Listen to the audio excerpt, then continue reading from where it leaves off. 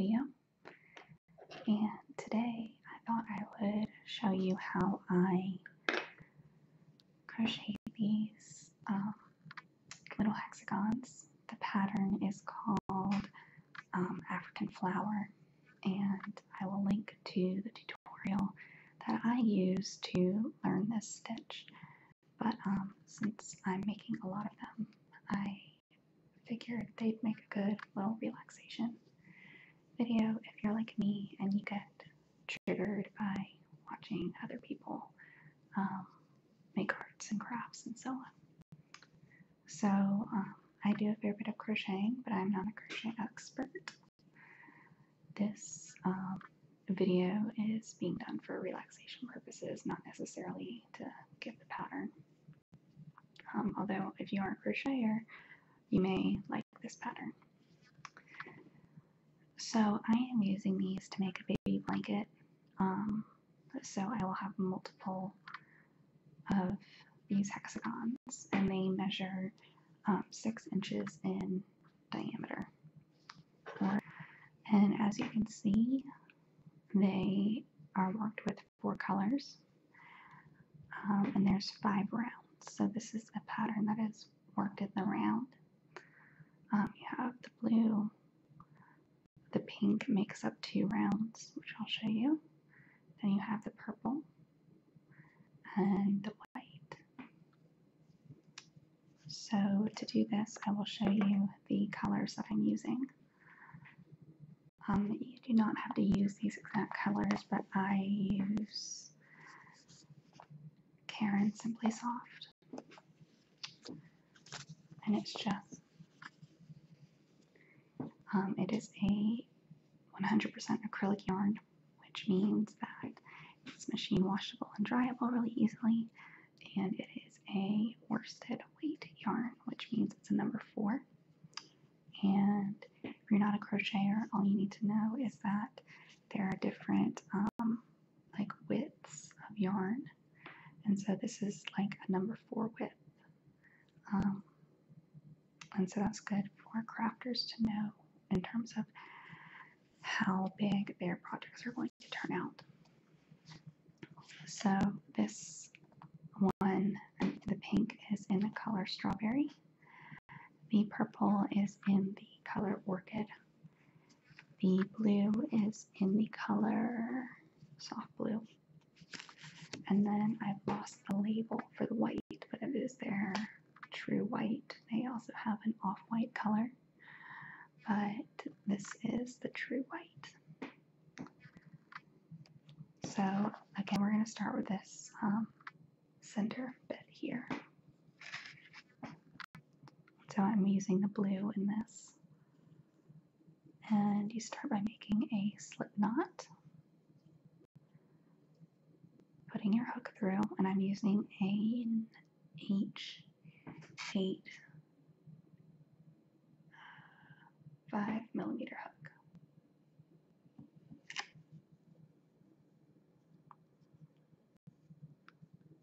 So the first thing you're going to do is chain 6. 1, 2, 3, 4, 5, 6. See, 1, 2, 3, 4, 5, 6. Then we're going to turn and we're going to look at the side, and we're going to slip stitch into this very first stitch. So we stick it in and we pull a loop through both. I've never done an instructional video before, so I'm trying to remember to show you how I do things. So for this little bit here, this is the tail end, and this is what we call our working yarn. So you kind of wrap the tail end around so that as you work, you kind of tuck it in with it. So I have it kind of wrapped around here. And we're going to start by chaining another 3. So grab the yarn, pull through, 2, 3. And this is going to count as 1 double crochet. and then you're going to yarn over, go through both the loop and around your little tail bit of yarn.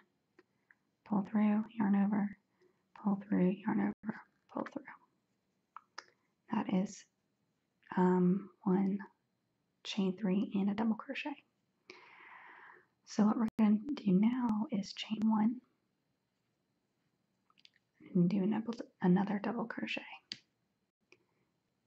Pull through, yarn over, go through, pull through, yarn over, pull through, yarn over, pull through. And what you'll get as you keep going, chain 1, 2 more double crochet,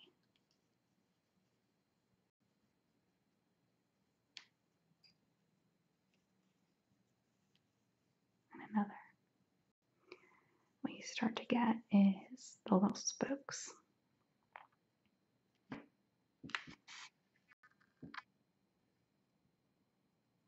So you have the little gaps there. And that's where the pink will work into those little gaps. And as you can see, I've kind of caught my loose yarn on the back side. So we have 6.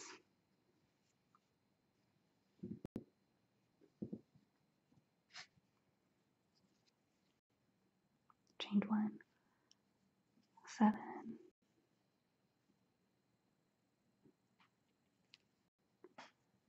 8, chain 1, 9, 10, chain 1, and the last set is 11 and 12. Oops, I apologize.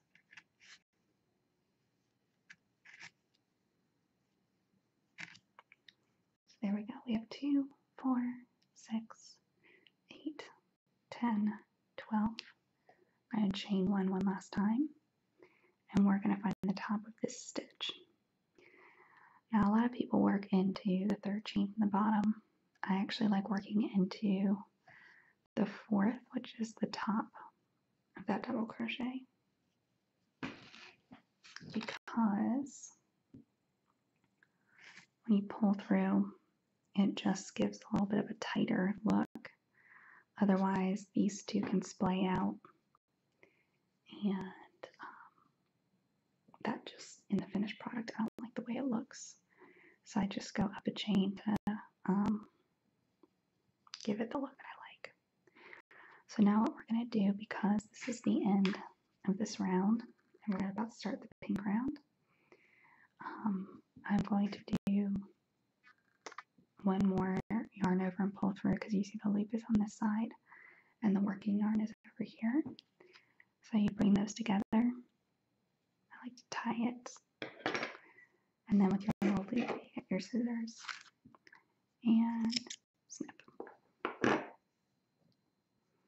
this time, I also go and look back on the back side, find this little tail,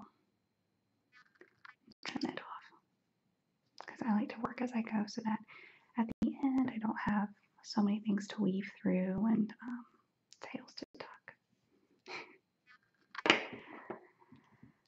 So when we tie on the pink round, a couple things to note is you're going to want to attach it in one of these.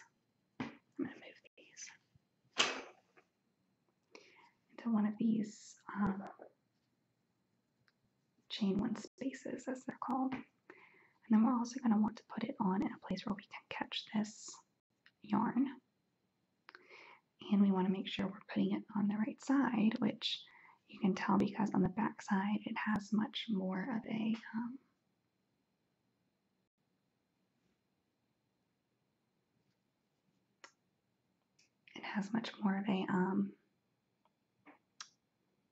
like loopy look. I don't know how else to describe it. It looks like it actually is a bunch of loops, whereas on this side it looks a little bit twistier. Like it looks like there are a bunch of twists. So I can tuck my blue yarn out of the way.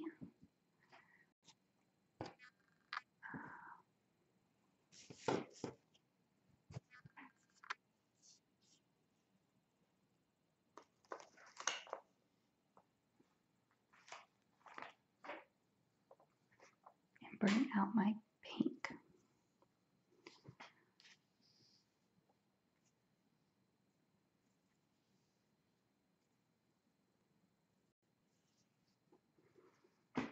Now, people tie on their yarn different ways. I like to make another slip knot. And then, oops.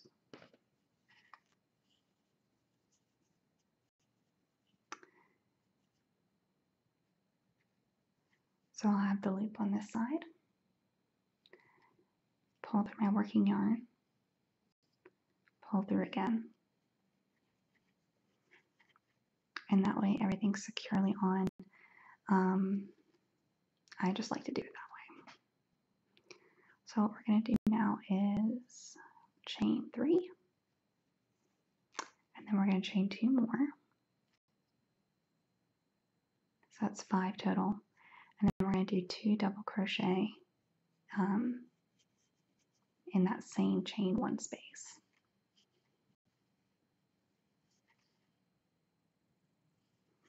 Careful about splitting my yarn. So what that does is it creates a fake double crochet and then a little bit of a chain space. Then you chain 1 and you go across to the next chain space.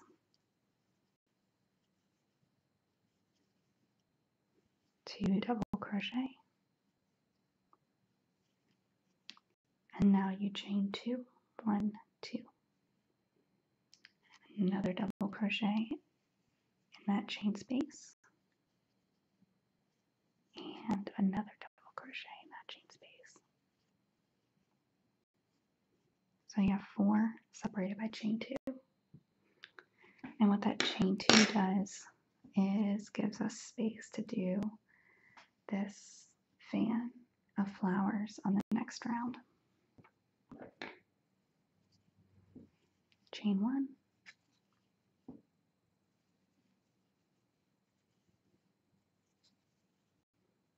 Two, chain 2, and 2 double crochet. Oops.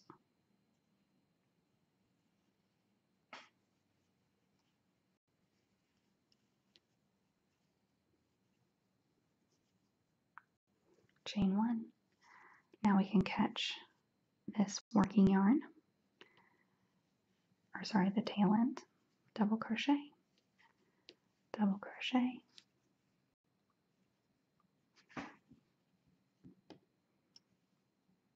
pull out more yarn, take a little tea break.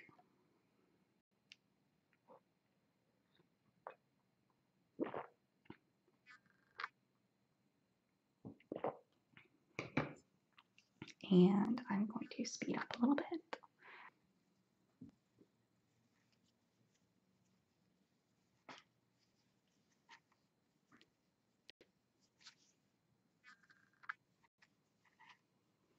You're always looking for those chain spaces. So here, we're at that chain 3 in the first double crochet. And you can tell where, if I hadn't gone into that top of the chain, these would look more separated and might have tricked me into thinking it was a chain space to be crocheted into.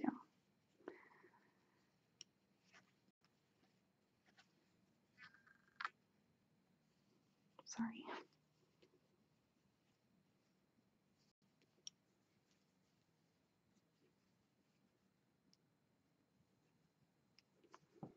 And this is our final chain double crochet here. And then what we do is we chain 1, right? And then here we only have the 3. So what we do is crochet in that spot. So now we have 4. Find the chain that you want to crochet into.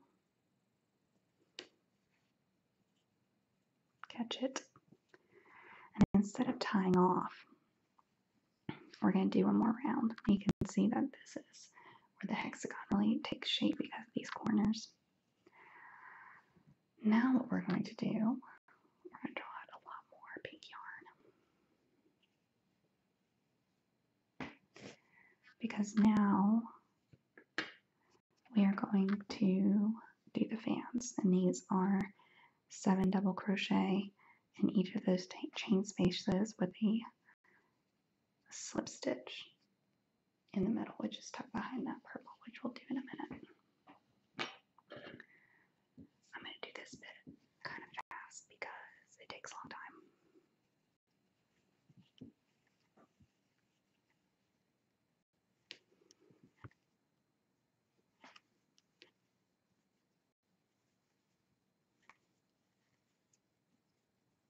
Four, 5,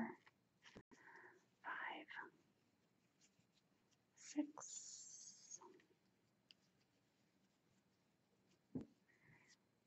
7.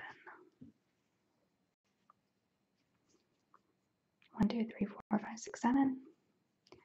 Then this is just the chain 1 space, so we slip stitch here. And then we do 7 double crochet. 1, 2, 3, 4, 5, 6, 7.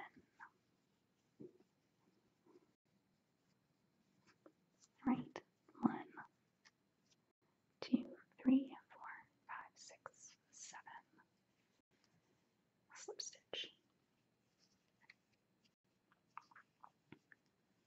1, 2, 3, 4, 5,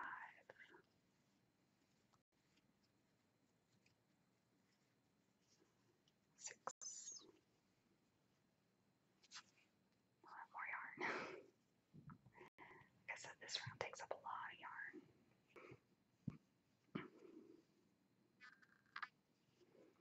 Slip stitch. 7 again. 1, 2, 3, 4, 5, 6, 7. Slip stitch. Halfway around. Looks like we have 2 more. So 1, 2, 3, 4, 5, 6, 7. Did I do 7 here? 1, 2, 3, 4, 5, 6, 7. Okay. Slip stitch. Last round. 1, 2, 3,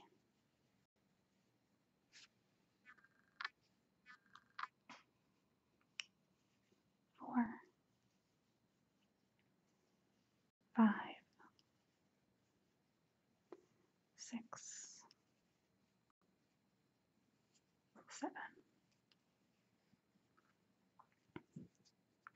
1, 2, 3, 4, 5, 6, 7. Slip stitch, last slip stitch.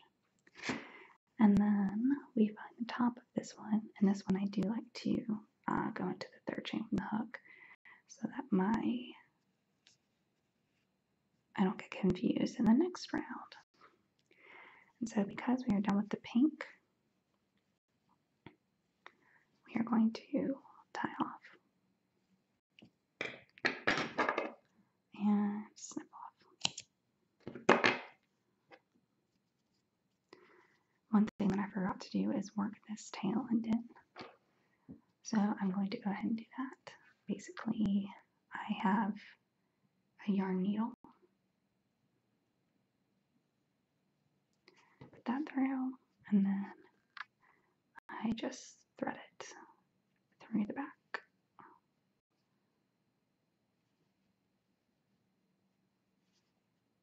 Like so.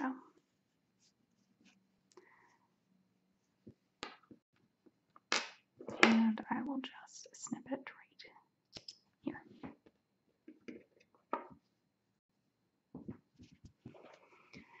So we're almost done. We just have the purple and the white to do.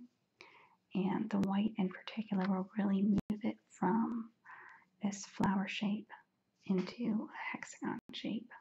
I will show you how. So first though, we are going to pull out a good bit, but not a ton, of our fourth color, whatever your fourth color is. Mine is this orchid purple color. And like I like to do, make a slip knot. So as you can see here, the purple kind of goes up and over, and then it drops down through here to really emphasize that petal shape, that this is the edge of the petal. Because right now there's not any division. So it's all single crochet, pretty standard single crochet.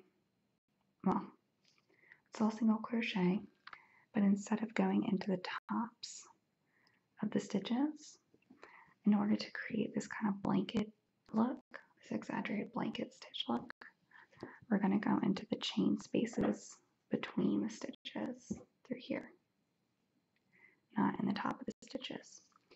And then for the petals, we also won't go into the top of the stitch. We'll go into this open chain space down here, and that will help pull the purple yarn down and around. So with that in mind, and this is just personal preference, but this is what I've figured out for making a bunch of these. I like to start my yarn in one of those kind of deep spots because it's a little bit more forgiving in terms of how your yarn kind of like comes out looking in the end. Sometimes tie-ons can get a little bit messy. So I'm going to try to trap this yarn, and we're going to do 7 stitches around.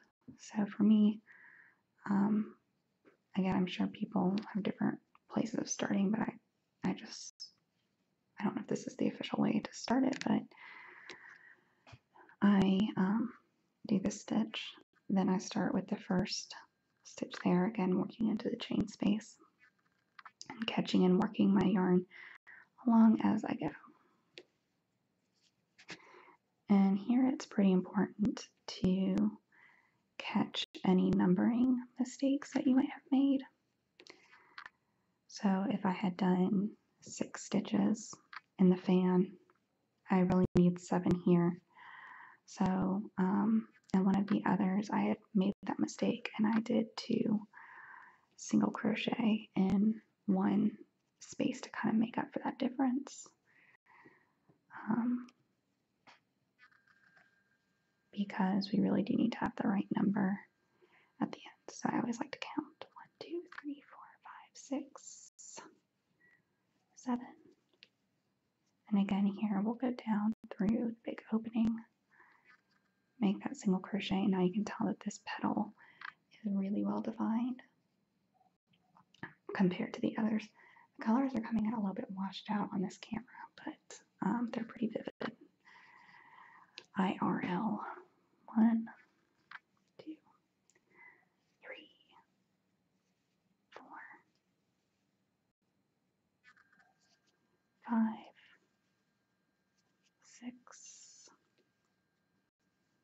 7.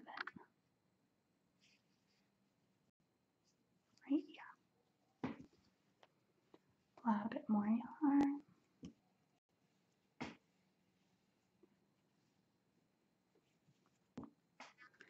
And again, oh wait, no, I have my single crochet here. So again, go down, pull up, and then start again. 1, 2, 3, 4, 5, 6, oops, 7. Sorry, that got a little bit too close. I have my webcam between, so I'm trying to bring it closer, but it's really just shoving in your face.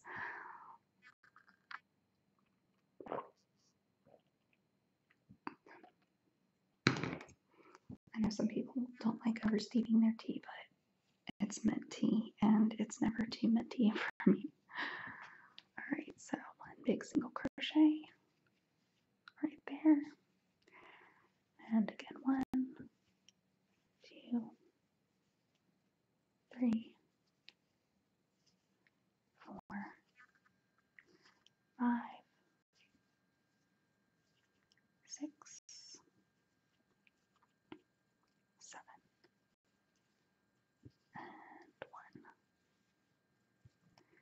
Here I'm going to trap this yarn by holding it along the top and going 1.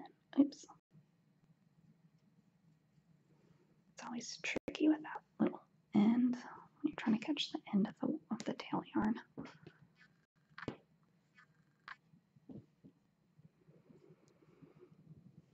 2, 3, luckily it holds it down for you.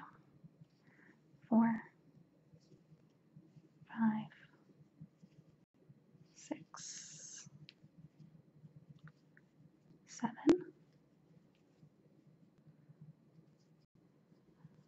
and the final petal.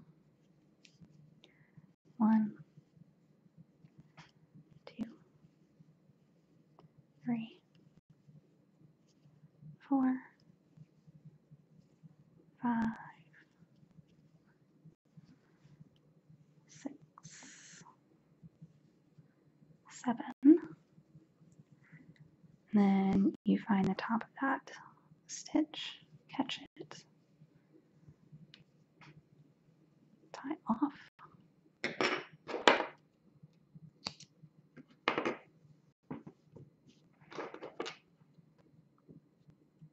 Trim.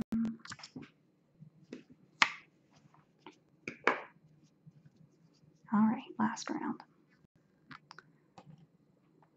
So for me, this is the white.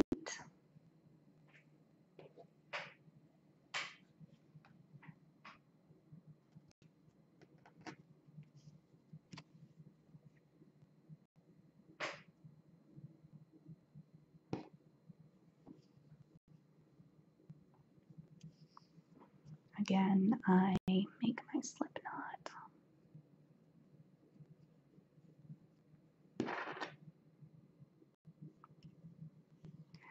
So what we're going to do here is we're really going to make this hexagon shape. And the way we do this is at the top of the stitch, we do what's called a double crochet increase, which means we put 2 stitches into one. And in particular here, we put 2 double crochets separated by a chain so it can make that corner. And then here in the dip, where the petals come together and dip down, we skip the top of that long single crochet so that the stitches can kind of just keep going across. And then as you can tell, these are all double crochet, but they just tend to stretch in the middle a little bit more than they do at the corners. So it kind of evens out into this hexagon shape here. So that's what we're going to do. So just like before with starting here, because I think it looks nicer, I also start in the middle of one of these gaps because it's easy to stitch into, and also because I don't know, I just find it easier to start it there. So what you want to do is find that long stitch and start your yarn in the stitch immediately to the left of that long single crochet. So again, I tie it on the way that I prefer. And again, we're going to chain 3 because that fakes out being a double crochet. Then we're going to do 3 more. 1, 2, 3, 4. Now we're at the top of the petal, so we chain 1 and double crochet back into that same stitch. 2, 3,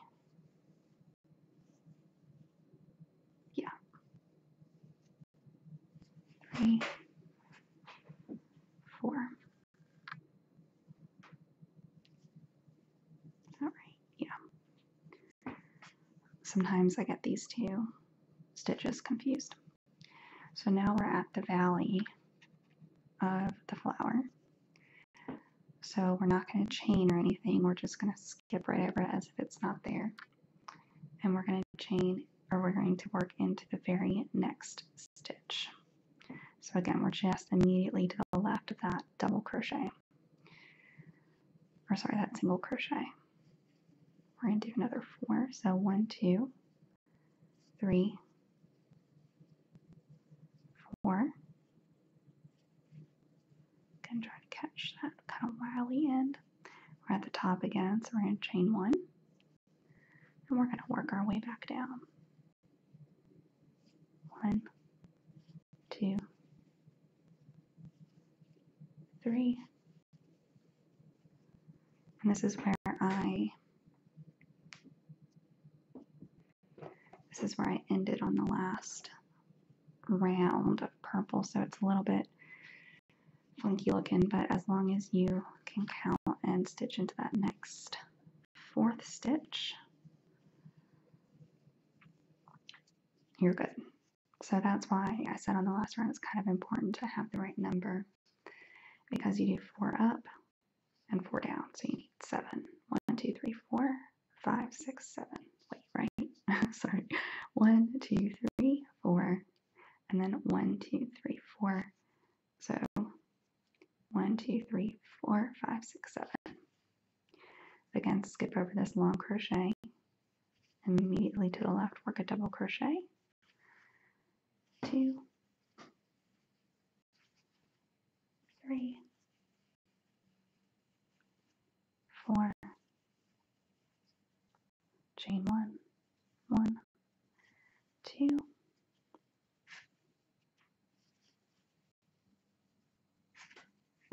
3, 4. And if you do get up here to this round and you find yourself with only 6,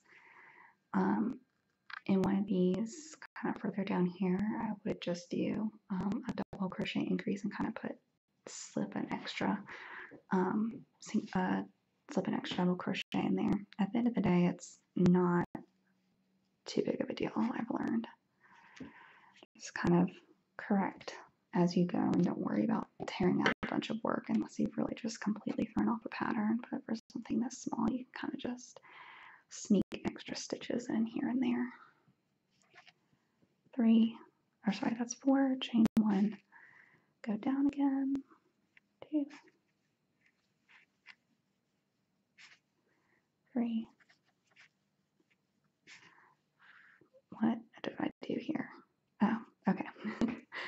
So I only did 3, and as you can tell, my numbering is off because I'm getting down here and I'm confused. So I need to do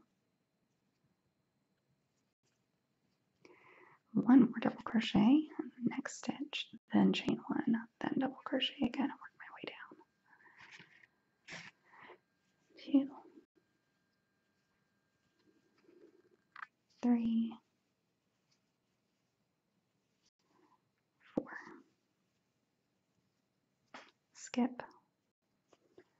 and 1, 2, 3, 4,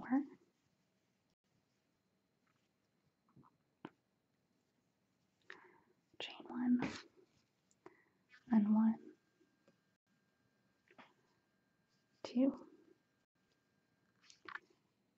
3, 4, and our final petal. We're going to skip, and then 1, 2, 3, 4, and we're going to chain 1 and final 4. 1, 2, oh, it's almost basketball season. 3, 4, just as I think I'm getting out of American football season, basketball season starts.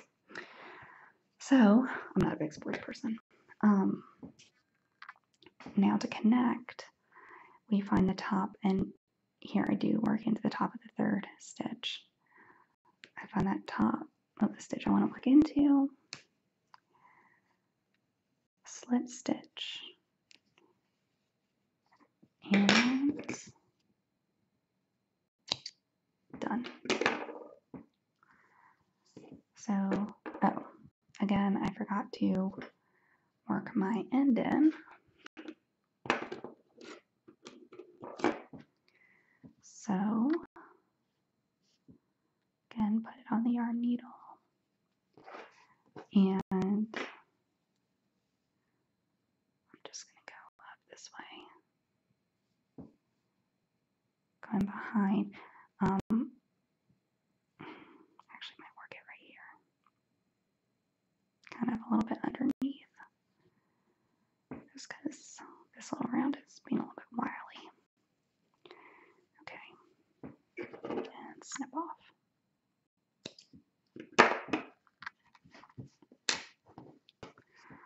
So that's it. That is the African flower. You can